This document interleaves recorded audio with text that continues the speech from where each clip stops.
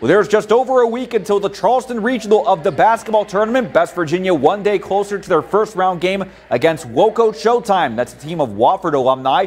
Best Virginia playing their first exhibition Wednesday night in Beckley, a chance for the team to play in a more competitive setting as opposed to practice.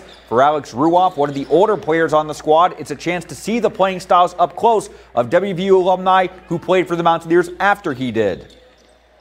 We wanted to come to this game and treat it like the real thing, get those vibes going, get that defense going, try to get back in that game shape. So we did a good job. We're still kind of learning the rules as we go. We were a little confused at the end of this exhibition, but no, it's nice. They try to speed it up, take away those fouls, intentional fouls. It'll be fun, but we got to make sure we know what's going on. I've only played with 2 of them, during my college experience, so that's what we've used the past 6 or 7 days for, is to get used to each other, find out where everyone's strengths are and play off it. That way that won't be a problem come tournament.